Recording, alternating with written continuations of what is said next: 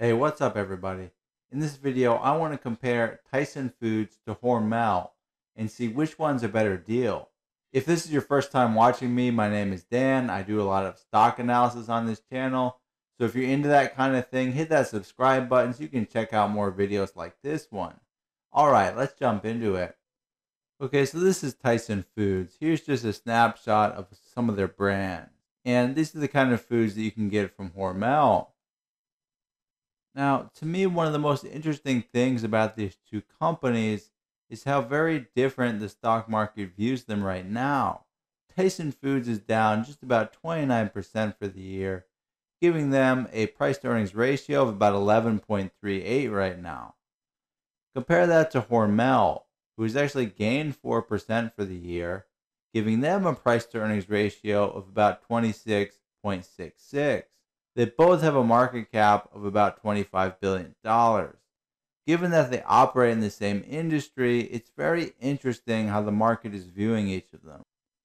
So here's Tyson's revenue by segment. You can see they just break it down into different kind of meats. You got 19% prepared foods, 4% other, and the rest of it is a bunch of different kind of meats. Compare that to Hormel, who breaks it down very differently. You've got Jenny O Turkey store there, international and other grocery products, and the bulk of it being refrigerated foods. This does make it hard to compare the two, at least on that basis. Now, as far as geography, both of them are close to 100% based in the US. Let's compare their balance sheets. So Tyson is more highly levered compared to Hormel. When you look at the liabilities-to-assets ratio. So we're going to be giving Tyson a little discount there. As far as liquidity, Hormel is also in significantly better shape. When you look at their current ratio, Hormel's got 2.38, so that means current assets are equal to 2.38 times the current liabilities. Tyson's not in bad shape there with 1.86. Remember, we want at least a 1 there. But Hormel's clearly in better shape. The quick ratio echoes that. If you don't know any of these formulas, check them out in the description below. But essentially, current ratio and quick ratio look at liquidity. Interest coverage ratio tells you, out of all the money you earn, how many times can you cover your interest expense. And again, for Hormel, they're in excellent shape, 54 times. For Tyson, it's close to 8. And again, Tyson's not in terrible shape here, but Hormel's clearly healthier. Hormel has about 17% of their assets are cash. That's a lot better than Tyson, although not very efficient. You want them to put that capital to use. Inventory is about the same. And Tyson has more of a commitment to long-term assets, which, we'll have to look at their turnover, but that could hurt them. They could be using too many assets to generate their revenues. So Hormel is the clear winner on the balance sheet. Okay, so let's break down the return on equity, being the most important measure of profitability from a stockholder perspective. Let's break that down into its 3 parts: net income margin, asset turnover, and the equity multiplier. This is called a Du Pont analysis. Now, they both have pretty similar ROEs, averaging, around 15% for the past year. And you can see that Tyson's has been higher in the past, but overall, anywhere from 15 to 18% seems pretty normal for them. Now, how do they get there? That's very important to look at. One thing you can see right away with the equity multiplier, Tyson's higher leverage. So although the ROE turns out to be the same in the most recent year, you much prefer Hormel's because they're not using leverage to get there. The real difference here is in net income margin. This is one of the key parts of return on equity. For every dollar of sales, how much do you make in profit? And the answer for Tyson appears to be about 5 cents. Now, it's bounced around, but it looks to be around 5 cents. Now, for Hormel, it's the opposite. They make just about 10 cents for every dollar sales they have on average. That's twice as good. The asset turnovers between the two companies are not so different. And so, the primary thing driving it here is net income margin. So Hormel is the clear winner in terms of how they make their profitability. So here I'm looking at total revenues for Tyson over time in millions of dollars, and they're really not growing much. So, that's something we have to look at when we forecast the future. I would not expect them to be growing at a very high rate. Here is Hormel. Here's their revenue over time. And I got to say, it's pretty much the same. There's not a lot of growth going on with either of these two companies. One thing that is attractive about both companies is their stability relative to other companies out there. They do sell food. That's something people are going to be needing. And so given their stability, it's not surprising that they're both pretty nice dividend payers, and they tend to raise their dividend.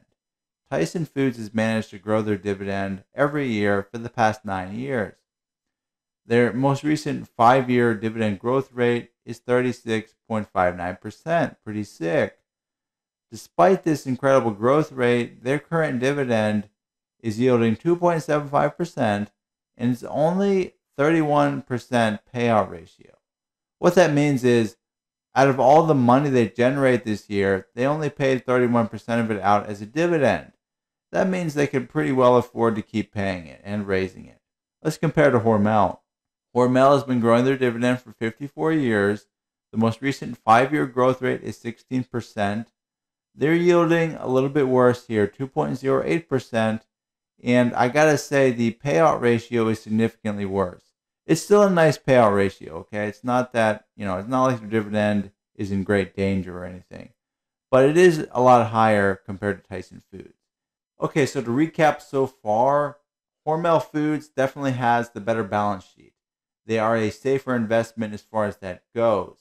Their profitability, Hormel's the clear winner.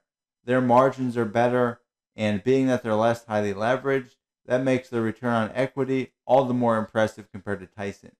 That being said, both companies seem like sound investments right now. It's really going to depend on how much we're paying compared to how much we're going to get. That's the crux of investment. So at this point in the video, I want to use an intrinsic valuation model to try and figure out a fair value for both companies.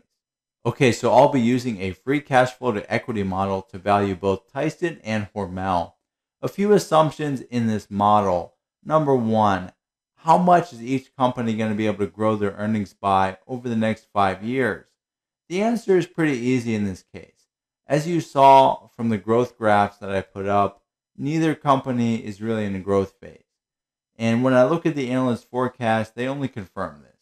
So we're going to say they can grow their earnings anywhere from 1 to 5% a year for the next 5 years. Very modest growth rate. After that point in time, we will assume they can only grow 1%. Just keep up with inflation. Just increase their prices a little bit every year. The next thing we have to assume is a discount rate. Given everything I've seen so far on their balance sheets, and when I look at the competitiveness of their industry, I think you need at least a 6% discount rate, maybe 7%. Anything beyond that seems a little high to me. If anything, give Tyson a little bit higher of a discount rate for their worst balance sheet. So with that in mind, let's look at what each company is worth under these assumptions. Okay, so what you're looking at here is a valuation matrix for Tyson Foods. Each cell is the fair value of their stock under two assumptions. Number one, what's the discount rate you want to use? And number two, what is the growth rate in the free cash flow to equity? So for example, if I look at a cell like this one right here, this cell means that if the company uses a 7% discount rate and they're able to grow at 2% a year for the next 5 years, their stock would be worth $71.57 today. That's the fair value of it. Another way of interpreting this whole matrix is to say, look, I need an 8% return on my investment, and I think the company is going to grow at 4% a year. If that's the case, then I look at this cell right here, and that says, if I want to get that 8% return, I can't pay more than this much, $66.34. Now, overall, when you look at everything, is Tyson a good deal? Depends on which cell you're looking at. So for me, the most likely cell would be somewhere in this row right here. I think 7% is the right discount rate for Tyson. And I think, if you want to be conservative, 2% growth a year, maybe this cell right here, maybe this one right here. Either way, it's higher than what the stock is selling for right now. So it looks to be a good deal. And for more on that, check out that matrix below, which shows you how good of a deal it would be. So if it's in green, that tells you it's a discount by however much percent. And if it's red, that means it's overpriced under those assumptions. So overall, Tyson has more good scenarios than bad, and the good ones are a lot better than the bad ones. So for example, in the most optimistic scenario, the stock would be undervalued by 57.4%, and the worst case, it's overvalued by about 20%. Let's compare to Hormel. Now, for Hormel, I have plugged in slightly higher growth rates because analysts have a slightly higher estimate of their growth rate over the next 5 years. But look, guys, long story short, I won't spend a lot of time on this because Hormel looks to be overvalued under pretty much any assumption here. As you can see in the matrix below, it's all red, it's all overvalued. I mean, how much do they have to grow by to make it a good deal? Let's plug in some numbers here. 8%, anywhere, even 11% growth rate is not a good deal. And there's no way this company is going to grow 11% for the next 5 years. So even though Hormel seems to be the better company, it is not the better investment right now. Last piece of information is insider trading. Academic research shows that insiders generally know more than outsiders about the company's near-term prospects. So we like to look at what the insiders are doing.